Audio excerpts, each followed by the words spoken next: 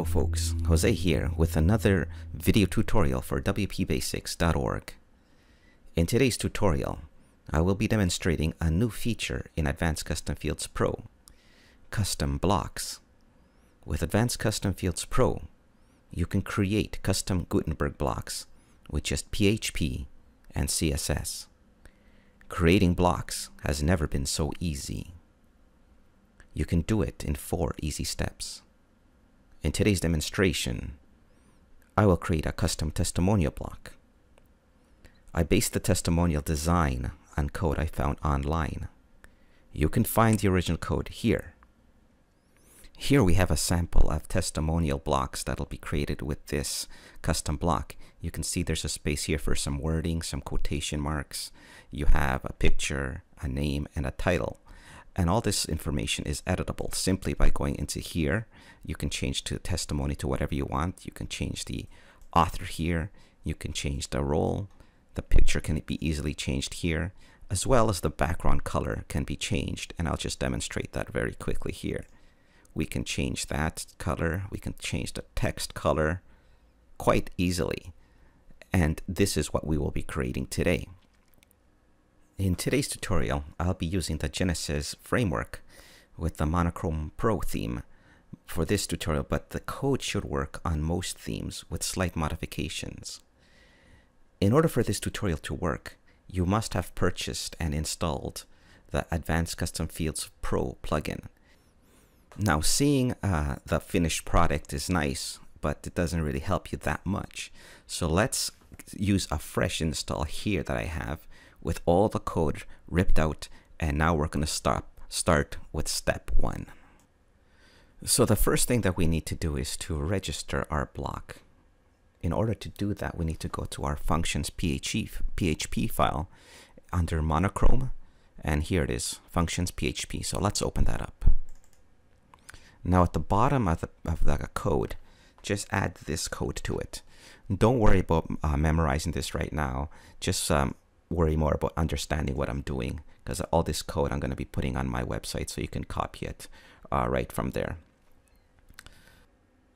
Now the code that is here, you can leave it as is for the purposes of this tutorial, but you can change these things such as the testimonial name, you can change the title, the description, the category that you want it to appear in, even the icon, and even keywords that people can type in and search for.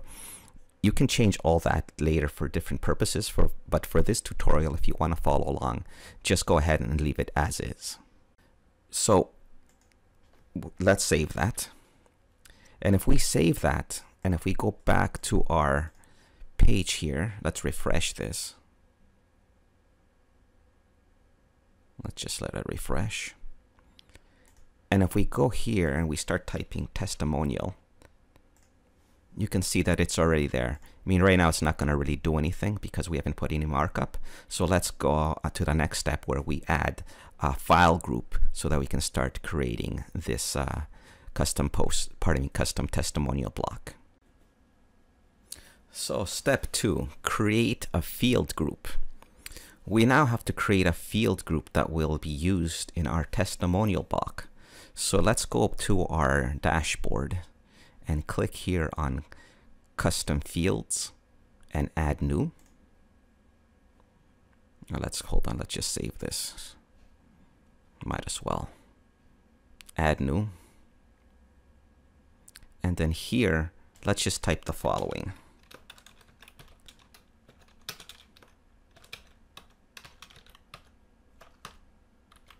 So I'm just going to go ahead and type quite a bit here. I'm not going to speak much, so I'm going to fast forward through it so you can see what I'm doing. I'm going to be clicking here on Add Field a number of times to add the different fields that we need. Here we go.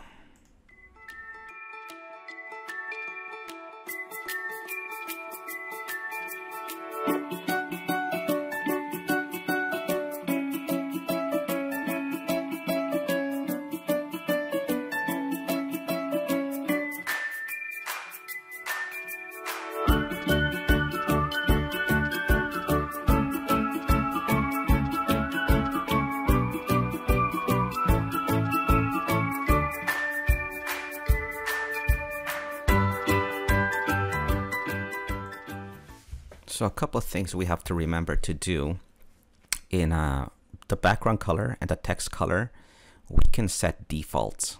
So let's do that.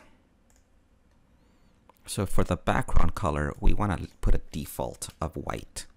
So that's 1, 2, 3, 4, 5, 6. Okay. And then for, where's the other one? Text color. We want to put a default color of black. So not 2, 1, 2, 1, 2, 1. I think that's it.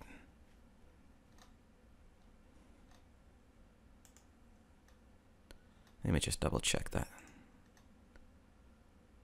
Yeah, that looks good.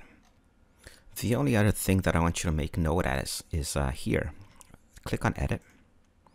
When you're setting this one, make sure that you can set return values to image array, URL, or ID. For this purpose, you must set it as image ID or it's not going to work. So let's just update that. Now with that done, we can move on to the next step. So the next step is to add code that will render our block. So let's go back to our text editor.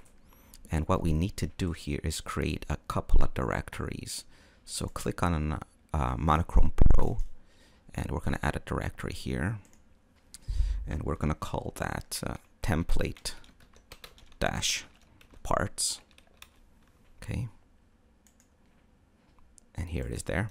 And within that one, create another directory called blocks.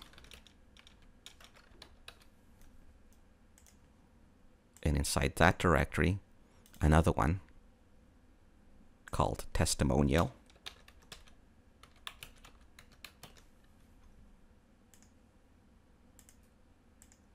And finally, a file called testimonial.php. And then we just need to add this code to it. So what we want to look at here is mainly the markup. Here we have all the information for this testimonial. You have the block quotes, you have the image, you have the author, and so on and so forth. Also, there's some inline styling, and these this is code so that it picks up the defaults or the input from our post. Now again, don't worry about memorizing all this. It's all going to be put on the website. Just add it and to your website or to your text editor and save it. And so let me do that now. Actually, also let's save it. So let's go back to our editor and to a post. And let's go in here. And let's try. So here's let's start from scratch. Let me delete that. So let's add a new new block, pardon me. So here we have this information. So let me just start adding some information here. Let me put some text there. You can see it appears here. Let me put the author's name. Enters there. Let me put the role. It's there. Let's add an image. Let's add this guy. And let's see if we can do some coloring. Actually, before we even do the coloring, you can see that it's there. The information comes up, but it doesn't look very pretty right now because we have to still add the CSS, and that's what we're going to do next. So now the CSS. So go ahead back to your text editor. Like, where's mine? Here it is. And what we want to do is add a file called testimonial CSS right in here to the testimonial directory. So right click on it, new file, and let's call it testimonial.css. Oops. Just say OK. And right now it's empty, so we're going to add some code. Now go ahead and add this code to it. Once again, don't worry about trying to copy all this code because there's a lot of it. I'm going to paste all this code on my website, wpbasics.org, and you can get it from there. But let's save that now. And let's go back to our WordPress site. And let's go to our, actually here, let's view our post. Save it first. Let's view the post.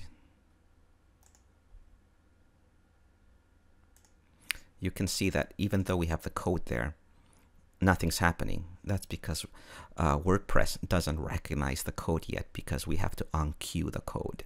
So let's do that now. We're going to OnCue that CSS file that we just created. So let's go to our functions PHP file.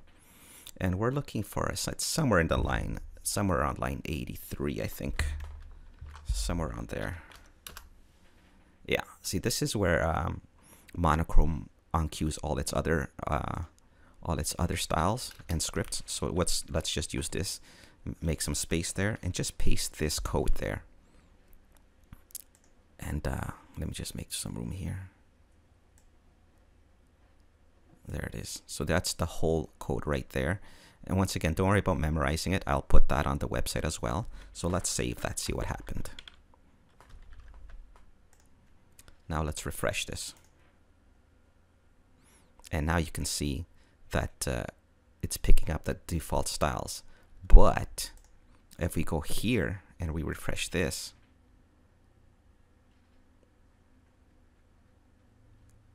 nothing's happening. Well, that's because with Gutenberg blocks, you have to put the code in two places.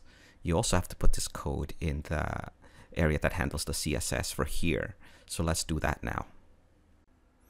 So let's go back to our text editor here, and we need to find a file here in monochrome. It's under lib, I think. Let me just find it.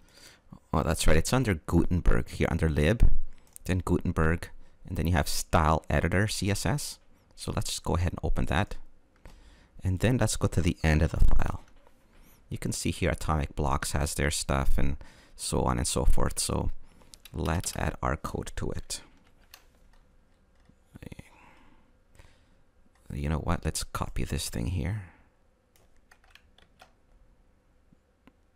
And starting here, and let's just put it ACF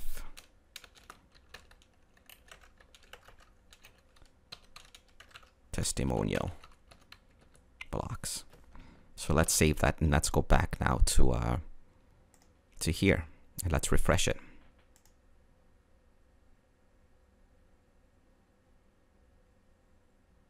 And now we can see that the CSS is picking up.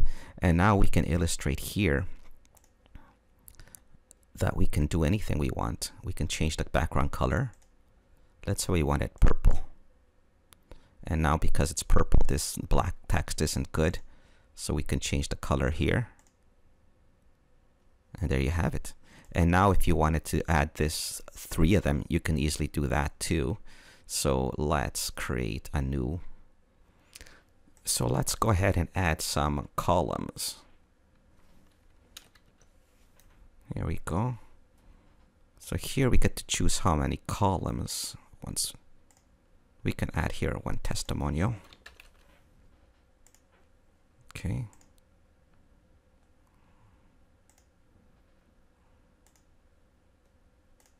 Okay, here we go. So let's say we wanted 3. So there's 3 testimonials. So I'm going to just fast forward through this so that you can see what I do.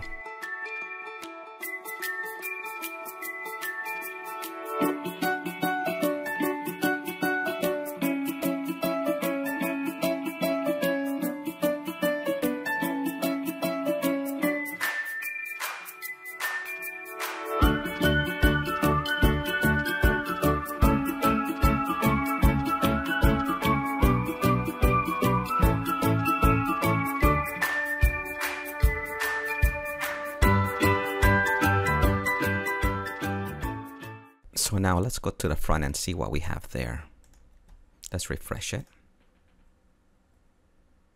And there we go. This guy didn't put anything at the bottom for him, so let's fix that now. Let's change this color. Let's change this. Okay. Let's make this guy different too. Say he wants to be green or blue. And then this one. Say background color to maybe a greenish, darker one. And that's good. Let's update that. Let's refresh. And there you have it, a custom testimonial block. That wasn't so painful, was it? Well, thank you for watching my tutorial. Don't forget to like this tutorial and subscribe to my channel to be notified when new content is added. And also don't forget to visit my webpage, wpbasics.org, for other great tutorials. Thanks, and bye for now.